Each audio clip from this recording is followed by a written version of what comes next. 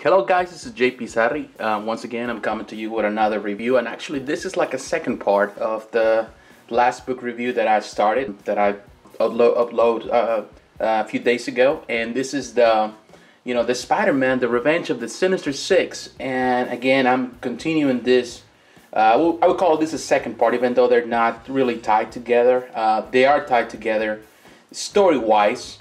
So this is the other collection. Like I said before, I'm kind of sad and disappointed that nothing has been said about the continuing of the Amazing Spider-Man, making it a second volume from Todd McFarlane, one that includes his art, his work with the Spider-Man magazine just by itself, with the name that he started, and he was able to do 15 issues of that run, and then the other artists came and took over. Or anything that includes Erik Larsen at the beginnings of Mark Bagley. I think also it would be nice to see them in the omnibus format at some point. But so far nothing has been said. Eventually, I'm sure that it will happen. I don't know how long it will take for Marvel to take notice of those things. Spider-Man, The Revenge of the Sinister Six. This is a storyline that follows pretty much the storyline previously that I mentioned with the Sinister Six.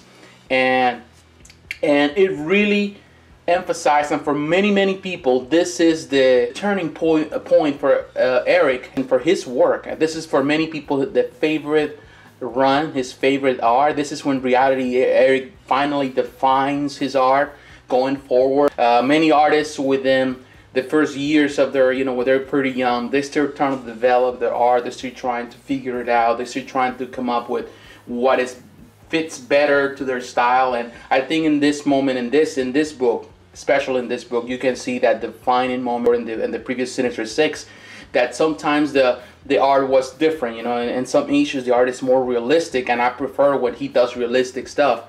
And in other ones it felt a little more cartoony. It was not as it didn't maintain the same level of art. It was great both ways, but it was different. And here on this one, on The Revenge of the Sinister Six, and we're gonna go through every page, you're gonna see that there is the art maintains the same pace. All right, let me show you this for scale for scale purposes, for reference. As you can see, this is The Revenge of the Sinister Six. I love this art. I love this art. As you can see, the size, and this is the other one, the Spider-Man, the Sinister Six. Prior to this, there are a few editions, and I will show you some of them. Probably, I will give you an idea of this. When this is coming from Amazing Spider-Man, while this is coming from Spider-Man. The run that was started by Todd, and the first 15, the first couple of issues actually are contained in other Premier Edition size books, and I'll show you I will give you some visual references for them later on this video. But here you can see this is the Amazing Spider-Man, the omnibus, and as you can see, it's a little larger, just a little bit, not as much, but it gives you a clear reference of size. Let me put it on top of it. Of course, you can see right there, it's a little larger in size there, but the difference is not as big.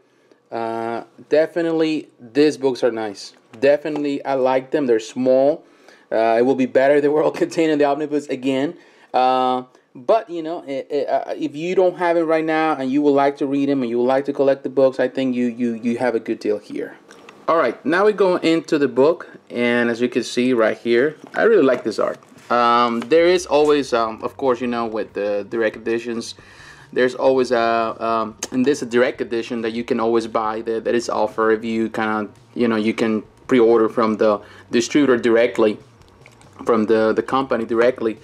To be honest, on this Premier Editions, I wasn't, and mostly for most things, I've never been crazy about those special edition things, like a pre-order type of deal.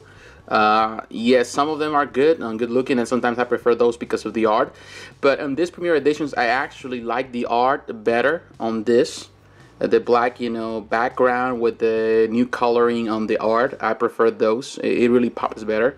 Because on this Premier Editions, actually the pre-order types, the direct sale one, you have to the art was actually the copy, or was just the cover of one of the issues contained here. So I didn't see the point, because in reality the covers are included inside the pages. So I don't see the point of having that. To me, that's not an extra.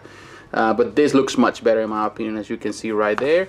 As the other one, other ones in this line, it says Marvel, and it has the names Larsen, Kavanagh, and I'm going to explain a little more about Mr. Kavanagh, McDaniel, Scott McDaniel, I think, and Revenge of the Sinister Six, Spider-Man, and here in the background, I love the way the art is here. It says the Six has never been more sinister than in this star-studded saga. This is the second saga, pretty much, and done. And the great part of this is that actually this was not only drawn by Erik, of course, and as you can see, it was also written by Erik. He did both things. Of course, the last previous one, the Revenge of the Sinister Six, not the Revenge, but the Return of the Sinister Six. On that one, it was David Michelini, the one that wrote the story, but it was and Erik did the art. But here he got the first shot, his first opportunity to do it in a big stage, because he was already doing it at Savage Dragon as a character that he created. But here he has the opportunity to do it in the major stage, in this case for Marvel. And as you can see right there, the price of this thing when it came out, it is $29.99 in US, $32.99 in Canada. You can find them if you can find them, because it's a little hard to find. You probably can find them for a little less than that price. All right, inside the in this case the dust jacket, you can see there is an intro, Sinister Showdown, and pretty cool. And on this side, of course, as always, the creators, he has a biography of, in this case, Erik Larsen, Terry Kavanagh, that he does a part of this book, and it's Scott McDaniel. Scott McDaniel is one of my favorite also artists back in pretty much in the 90s, in the mid 90s, especially what his art with DC Comics, especially with Nightwing. It's one of my favorite comic books of that era. I really loved what he did with Nightwing. Put that aside now, let's get the book. Again, the same reference as the other ones. It's black, binder. Spider-Man in red, and it says Revenge of the Sinister Six, nothing in the back. Now let's go into the book. This red thing, make it look kind of nice, and it goes straight. This is one of the things that I never like about this premiere editions is the books. It was not as good. The paper, you see, so close, you cannot really turn it. The omnibuses, they do a much better job in that part. And here you get all the credits, and here it is. It starts with, in this case, a Spider-Man. It has nothing really to do with the story in itself, with the Sinister Six. But this is, as you can see, a Spider-Man. And this is a team up with, in this case, Beast from the X-Men. And this is number, as you can see right there, number 15. I love the art. As you can see the progress, and if you follow Erik Larsen through what he did with My Amazing Spider-Man, you see a progress in his art, a change in tone, more dynamic. He has a lot of it was very vibrant, very different, extreme. And as you can see on that cover, you can see all that. I love the way what he does put in the back. I love his backgrounds. One of the favorite things that I have for Erik is the way he does backgrounds. Look at this image of Spider-Man. I really love it. And one thing I like about this edition, the paper is thick. It's even thicker than some of the new omnibuses, and the colors really pop. And this one even popped more than the other one. It really pops. But like I was telling you, I like Erik, and Erik did both things. He wrote the stories, and in this case for this run, and he also did the same thing for this issue, and this is only issue number 15. And going into the page, I love his art. I love the way he does actually Mary Jane. I love it. She looks very sexy there. Marks everything well, the figures. I love the way he faced the new coloring. It is not a new coloring, but it was remastered colors. Look a lot better now. They look good. They do, and in this type of paper, laminated paper, really looks fantastic. And as you can see right there, of course, if it was bigger, it would be a lot better. But I like the way it is. And as you can see, city landscapes that he did. He's one of my favorite city landscapers, in the sense that artist that does city landscape, buildings and the backgrounds of New York City. He's just fantastic in any city, because he does that too with the Savage Dragon. He did that with Chicago and all the major cities that especially Chicago, but most of the major cities that Savage Dragon has been involved, or he's been fighting crime, and he's been in New York City. He's been in other cities, 10 other towns. Love it. And I love all that, all the spreads, the big scenes. So this is 90s, for me. This is the 90s. And this is an art that, it's so so beautiful, you know, and like you can see that, you know, the image, you know, many of the figures, you know, you can see Beast, you know, looking terrific. Even when he gets, you know, being pounded, you know, he looks terrific. Look at that, you know, he's jumping there, you know, that is art. To me, Erik is a great artist, you know, not as praised as many others because, you know, I don't know, because like I said before, because the time where he started doing his art. But regardless of that, he did such a fantastic job. And look at that, it's probably one of my favorite ones. That should be in a post, you know, in a poster somewhere. You know, I will have it, you know, frame or something. It's just fantastic. You know, Beast looks terrific. He does a terrific Beast. No, you know, Beast is one artist that not many artists can really do well for some reason.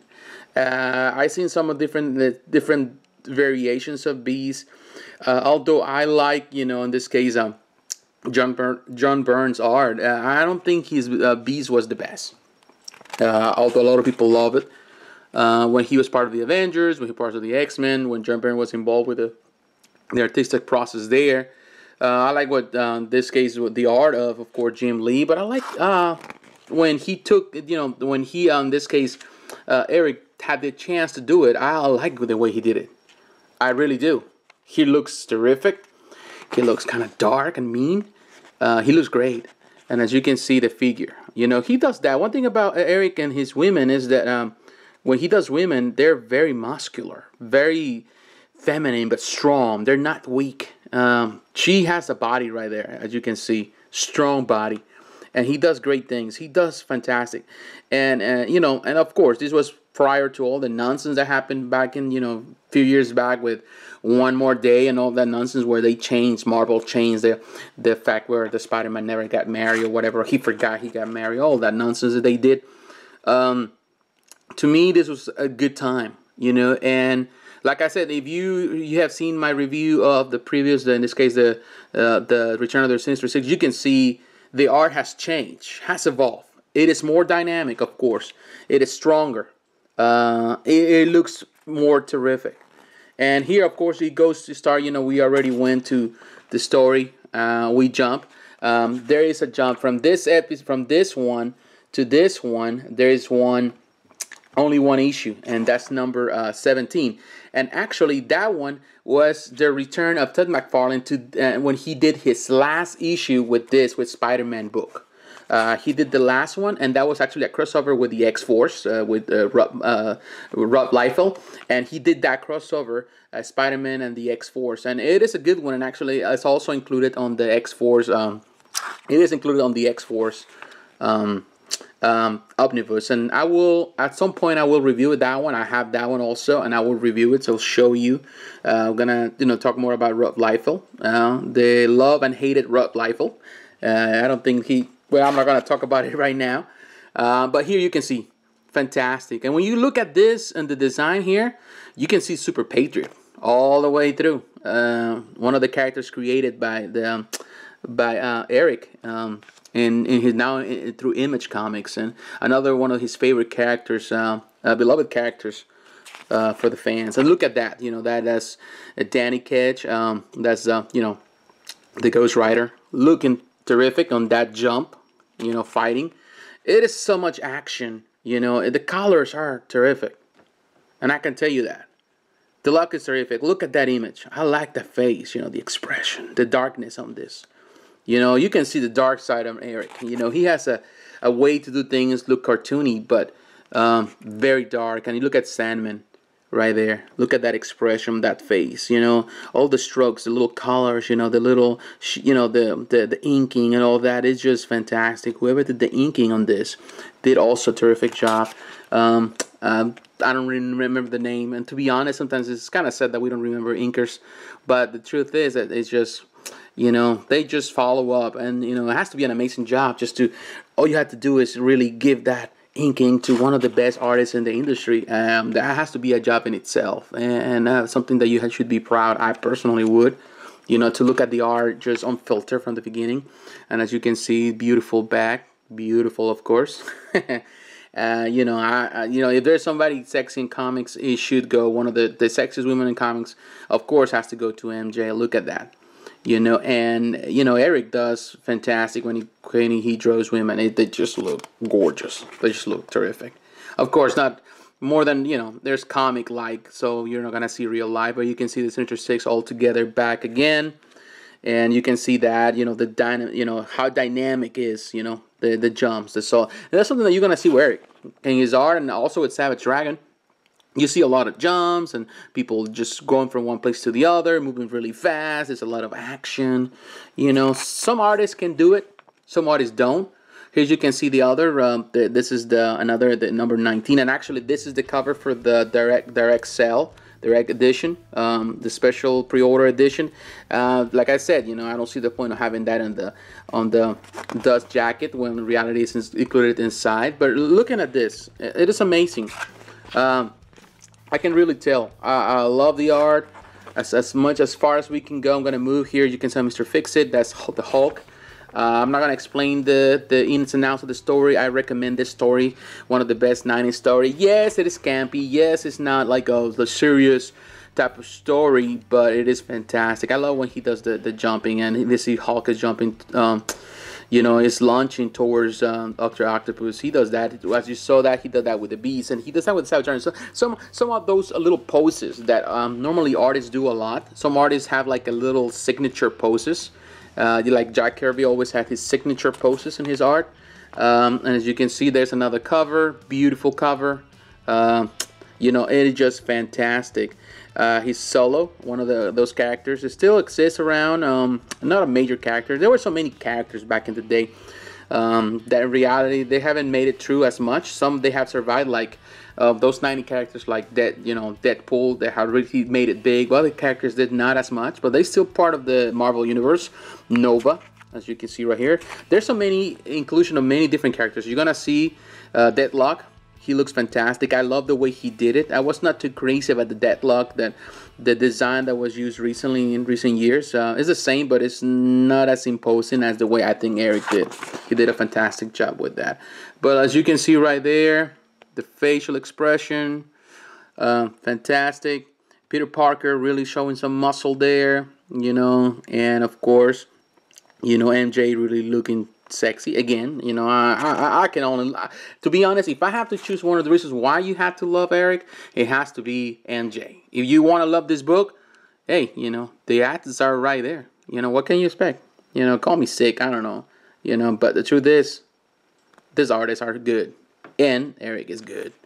Erik is good in that, and the way he portrays. This is 90s all the way through, and I'm gonna keep them going a little faster. There's another right there.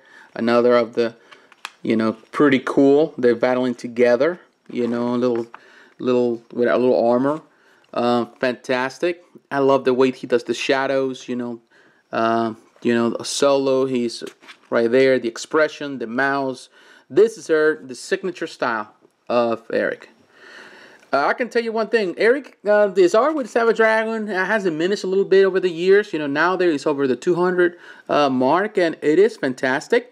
It's good, but I prefer when he started in the beginning. Of course, I think his art has that extra kick that, that many artists don't have. Really, it's one of my favorite books. And as you can see, oh man, it's hard really for me to do these reviews sometimes because I'm so embellished about this. Normally, I don't open these books as much because, of course, like I said, I have it on digital media and I can read it all the time I want, and I go back over and over sometimes. To read, to get some reference for stories or whatever. But the truth is that reading all these stories, and going and I don't use these books, but opening these books and looking at this is just fantastic. And this size, yeah, you can have a big tablet. The tablets are nice, but sometimes having a book in your hands, the feeling of the book, and of course this is part of the dust jacket, of course, but the background has been changed, the colors have been changed. It looks terrific. Number 22, we're getting closer to the end of this book. It is just terrific. Look at that expression. He looks very like a maniac right there, the vulture. Fantastic. Here you can see all those expressions. Peter Parker waking up in the morning, tired after a long night of battling, and as you can see, the beauty. And there's a lot of references, of course, to the era of the 90s, early 90s. You can see in the conversation the references of things of the time, music, art, television, all that stuff. You're gonna see all kind of references there. And that is a throwback. For me, reading this, it kind of gives me a smile on my face reading all those comments. Look at that spread right there. The Mysterio, the Sinister Six. They are here, they invading Hydra base. Fantastic. Just terrific. You know, this is a really campy story. A lot of people involved. You know, so many people involved in the story. It's just amazing. So many superheroes, villains. You know, just simple enough. You know, it's just, I like it. You know, really like it. And here, trying to remember the name. It's Sleepwalker. That's the name of this superhero of the 90s.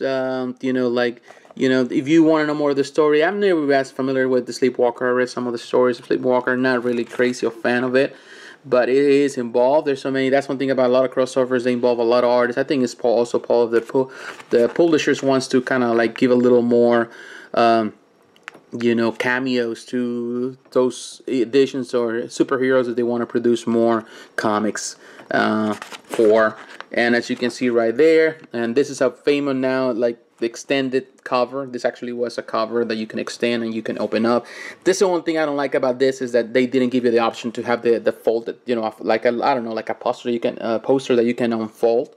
That would be nicer than this, because in reality here you have the same problem that you have in other book collections of Marvel. It's just cut in half and you really cannot see it well. So shame on that. I think that they could have come with a better idea, but they did not. And this is the final chapter, and as you can see that the spread is there, pretty cool looking. Really, there's a lot of action. You know, I highly recommend. Even you can see, like I said, there's cameos, and you can see the Fantastic Four involved in the story. You know, 90s was the time. You know, the stories were not the smartest stories. I think there is a desire nowadays to come back to in comics into smarter stories, especially in Marvel. But after so much, you know, things over the years, a lot of evolving in the stories, you know, things have changed. I heard somewhere that Marvel is planning to destroy the whole thing. There's a rumor. I'm not sure if it's true. To start over again. Would that be a good idea? I doubt it. I think that there's a lot of things that it might not work. I think a lot of people, they're still loyal to these characters. I am one of them, and I want to see stories, you know. But after so many artists had, you know, so many superheroes or villains and be killed and then revive and all that, you kind of lose some ground. You can really lose some objectivity on the way you do things. And but that does not mean, look at that spread. This this case, Peter Parker's birthday. Mean that the opportunity is not there to really create stories. It takes time. Maybe new writers, fresh writers to do the job. Now, this is Diabolic. This is a story that actually was contained. Initially, the Revenge of the Sinister Six was planned to be just a 4-issue run. But actually, Erik, he suffered a great loss in that time. He suffered a great loss in the 90s. He lost his house in the Oakland fires of 1991. So that really stretched the job. So they have to work around the clock. So 2 of the issues here, I think is, I'm not mistaken, probably I think is number 18 or maybe number 19. They're small chapters. They're like 13 pages per chapter. So in order to kind of fill the gaps, they decided to bring somebody else to bring another story, and they brought Terry Kavanagh. That I really don't know much about it. The story, it's all right. It's not, but it was a fill-in story just to fill on that. And it's Scott McDaniel, the penciler. And although I love Scott McDaniel's art, I'm not gonna tell you that this is the best representation of his art. I think he was still kind of working things around, making things a little better. He was alright. I don't think this is his forte. I don't think that's the style that kind of fits him the best. And to be honest, I'm not sure why Marvel decides to include the story here Maybe just to fill in the gaps, or maybe just to be as loyal to the initial story or to the initial issues for everybody. But the good thing is that they did not include it in the middle to where it would be confusing of the book. They decided to put those two stories together because there were two parts of the story at the end. So that's just a little extra. That's all it is. And this is Diablo as one supervillain. You know, the story, it's alright. You know, it's not the greatest. The art is not the greatest. It's a fill-in, and at least they put it at the end. So in reality, it's not in the way of your enjoyment when you're reading the story. But it's there, at least to complete the saga, at least to complete what was written on the issue. So that's a good thing. It's a complete thing. They did not do that with the Return of the Sinister Six, the first one that I already reviewed, because in the first annual of 1964, first annual, the story was like 72 pages, and they only include the first part with the Spider-Man battle the Sinister Six, but the stories that came after on that same issue were not included. So they missed the ball on that one. But the truth is that it was not necessary, and I don't think it was necessary to include the story here either. But well, you know, that's the way it is. And here is a couple images of some covers. Here you can see Spider-Man Revenge of Sinister Six. This is the trade paperback cover. And as you can see, there's a difference. I like it that they include some art. They did not include that on the other one. They include some extras. And here's some afterwards. Here's a forward. This is, in this case, Danny, the editors, writing and making, you know, talking about Erik and his work, praising his work. This actually would include some of the trade paperbacks. It's nice that they include it here. There's some other art done by other artists for other trade paperbacks. It's nice that this is also included here as reference. There's more art. As you can see, McDaniel, actually, he did this one. Kind of nice, you know, looking, you know, the art, the style that he used here. And you can go on. There's more artists here. Abraham Madison doing this part. I think Roy Burden and Abraham Madison doing this pinup. It's pretty cool. I like the way they did that. And here, this one has reference to other ones. You have Death of Stacy, and this I pretty much just included on the Roger Stern, you know, omnibus run of Spider-Man that I highly recommend too. It's Torment, that includes the first, I think, the first 5 issues of the Spider-Man run. So this is also a must-have. And the meanwhile, if you don't have the, you know, if Marvel doesn't, until Marvel produces another omnibus just for that purpose. This one already reviewed. This is Perception. This is the second part, and I think there is a third part, but that third part also is included in, and this is for Spider-Man also, the book, and I think that's included in the Revenge of Venom, or the Return of Venom. I think, but that was a trade paperback. Well, now, finalize on this. Do I recommend this book? Heck yeah, I do recommend Erik Larsen Any Given Day. Would this be the ultimate story of Spider-Man? No, not in a million years. But it is an important part of the 90s. If you are a fan of tremendous 90s art and you want to kind of experience it, you're young, because I know a lot of my followers are very young. Probably you didn't grow up during that era. Probably you're a little younger than I. You know, not that old, but, you know, already getting close to upper 30s, getting closer to my 40s. I really enjoy this art. I really enjoy the 90s. I grew up in that era as a teenager. It was a great time to be part of, to see comics, to read comics. The stories were not as involving or as important back in the day. It was just art. Not as in the 80s, where, you know, pretty much my comic fix started in the 80s and late 70s. Really, it's an important time and place. Erik Larsen, I don't think, like I said before, hasn't been praised as much as he deserved. But he is such a fantastic person, and a person that I highly recommend, an artist that I highly recommend. This is a great book, no questions asked. It's a tiny little story, but something that you need to read. I will have links where you can go. Maybe if you can, I'm gonna try to find links for you to buy it if you want to buy it in this format. But if not, I will have links for Comixology or Amazon, so you can get the digital edition for Kindle or any other device. Once again, I thank you for watching this video. Thank you for your support. Stay tuned. I will have more book reviews, more omnibuses, more special edition books just for you. I'm going to try to expand a little more, and not just Marvel. I'm going to try to expand towards other fields. You know, I collect all kind of books and all kind of comic books and special editions. So, you know, we can have a better look. As you can see, I'm a fan of the 90s, 80s. I'm a fan of the 70s. I'm a fan of those eras, but also I'm a fan of newer stuff. I'm just more picky about the newer stuff. But still, I have an appreciation for those that really go above and beyond the Call of Duty, you know, and they do more and they try to give more to the fans of comics. So thank you for watching once again. You know, I'll see you in the next review. Have a good day. Have a good afternoon. Have a good evening. See you again.